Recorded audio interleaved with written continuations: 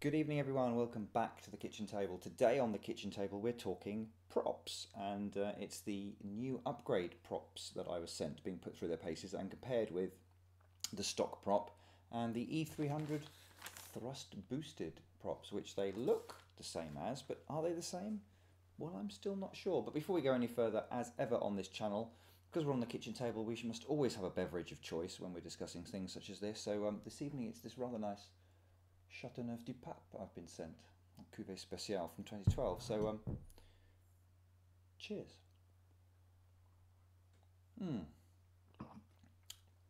Very good. So props. As you know, I was sent by DJI the upgrade prop, the upgrade ESC, and the upgrade motors, so that people who've got the original Mark 1, Phantom 2, and Vision Plus can, at some point when they're released, upgrade to the same propulsion system as is on the new version 2, P2 and Vision Plus. So one of the first things that was easiest for me to test out was the props, and I've obviously wanting to look at the comparison between the stock, the upgrade, which I've cunningly written a U on, and the E300, the thrust boosted, which I've written an E on. That's how I was able to keep track of them all.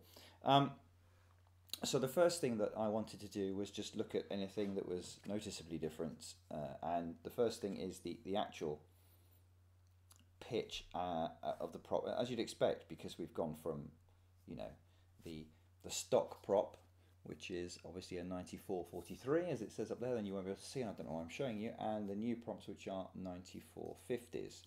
So there's an obvious difference in the actual profile of the prop.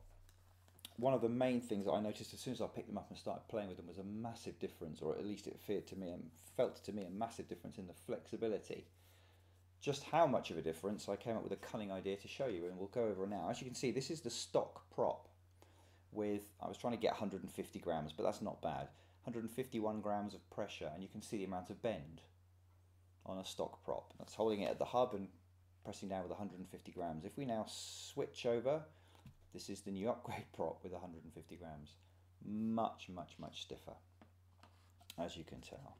So, yeah, a definite difference there in the construction and the kind of the density of the material and the stiffness, possibly the material itself.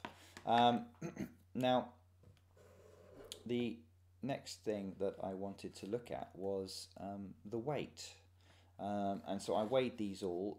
The stock prop came in at 13.1 grams. The upgrade prop came in at 13.2, which surprised me. And the thrust boosted E300 came in at 13.5.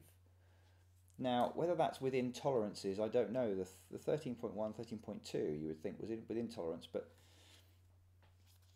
13.5, I'm not sure. The other thing I noticed when having a look at the upgrade prop compared to the E300 is what appeared to be a noticeable, to my eyes anyway, but I wasn't sure if I was being, a noticeable difference in the thickness of the leading edge at the tip,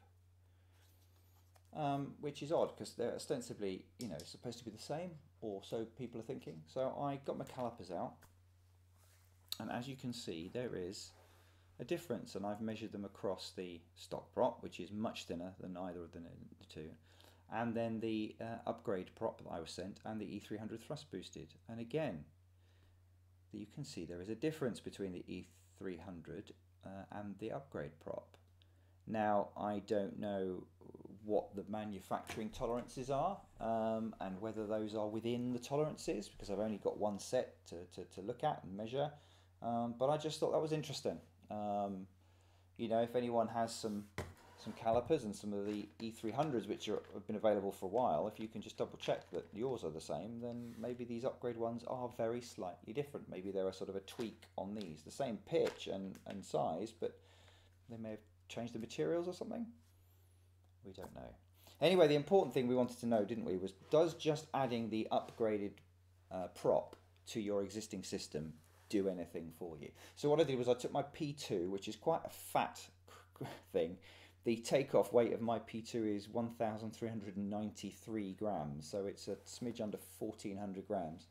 And basically what I did was I did two hover tests. I used the same P2 with the same amount of gear on it and the same battery, which is a fairly fresh one. It's the one that came with the Vision Plus, and I used it, made sure it had the latest firmware, and the P2 is updated to the latest firmware. The only thing that I did in the intervening period between these two flights was charge the battery, and that was it. We had a nice calm day, light winds, very similar conditions, and I just hovered it. So let's have a look at those. Don't worry, there was some fast forwarding. So let's have a look what we got from 100% battery, switching the timer on at point of takeoff, and stopping the timer when I first got the first flashing lights that indicated the first stage battery warning. So let's go have a look.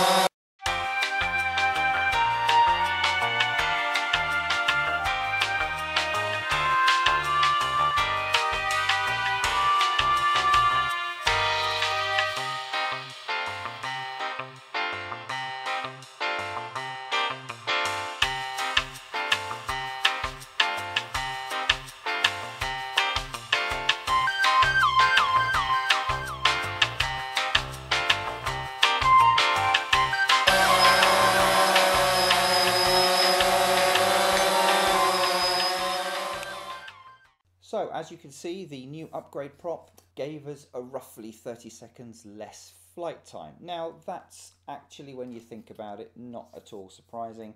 If you look at the difference between, I'm sure I'm making these two, let's just sandwich them together. You can see there's a lot more air being moved.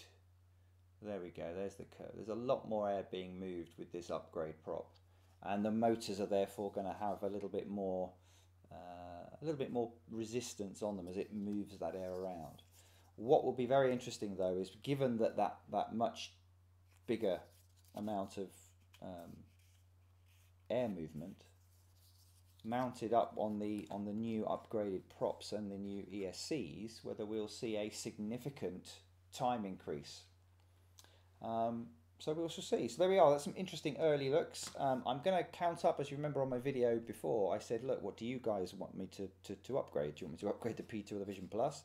It's a closer on thing, but it's looking like the P2 is going to get there. Unless there's a radical shift, I think we'll be upgrading the P2, which does make sense if you ask me. It's the heavier thing that I've got, and therefore there'll be a more, I guess we'll see more benefit from doing that. but the process of updating is pretty much the same across the both aircraft. They're the same airframe. So that will be coming up over the next couple of days while I get my soldering iron out, and I'll be videoing that process and making all the mistakes so that you don't have to.